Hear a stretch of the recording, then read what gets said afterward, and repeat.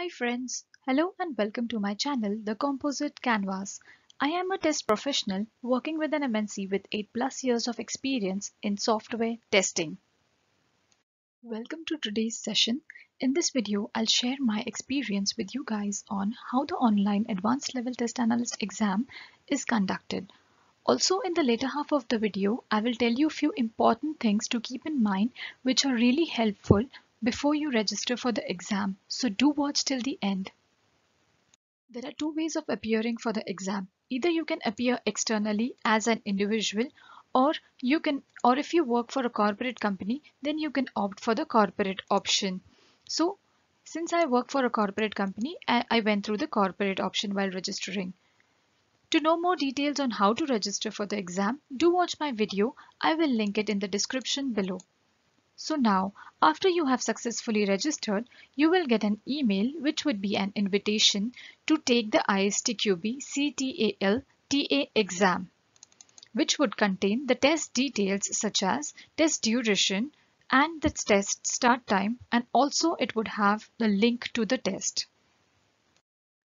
Things to know before you begin the test. Now, once the test starts, you cannot pause it in the middle. The test will continuously run for 120 minutes. Now, before you begin, you must read all the instructions very carefully and refrain from indulging in any kind of unfair practices during the test. After you're done with reading, your system will be checked for compatibility before the exam. And the note is, if you don't appear for the exam, you will have to pay Rs 590 as the rescheduling charges. Now I will tell you the steps which are to be followed during your exam. So the first is you need to click on the exam link. Then you need to create your account. After you have created your account successfully, your laptop compatibility will be checked, and this may take few minutes. Then you need to click on Enter Test. After you have clicked on Enter Test, you need to fill in the required details. While filling these details, keep a soft copy of your government identity card with your photo ready, which is to be uploaded in the form of JPEG, size less than 1 MB. And the same ID needs to be shown to the greeter for verification. So after this process is done, you need to wait for the greeter, which may take 5 to 10 minutes time. You can also ask your queries to the greeter.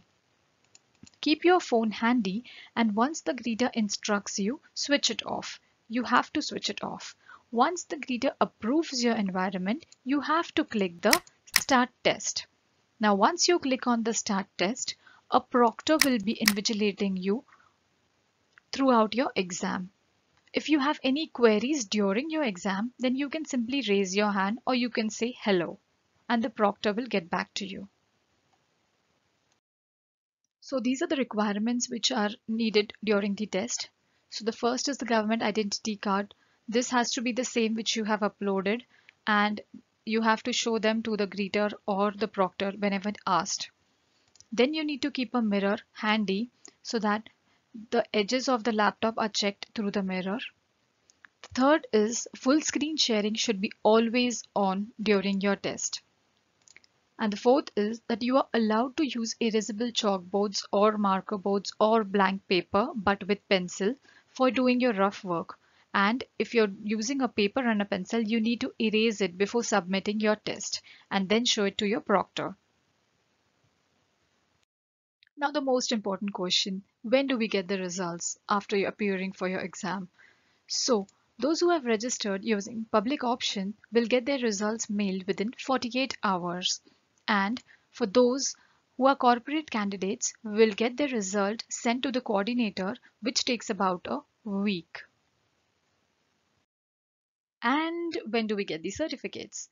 So the certificates will be delivered at your postal address within 2 months from your exam date. And I would like to tell you that this ISTQB certificate, which is for advanced level, is valid for lifetime, which is indeed a good thing. I hope you find this video helpful. Thank you. Bye-bye.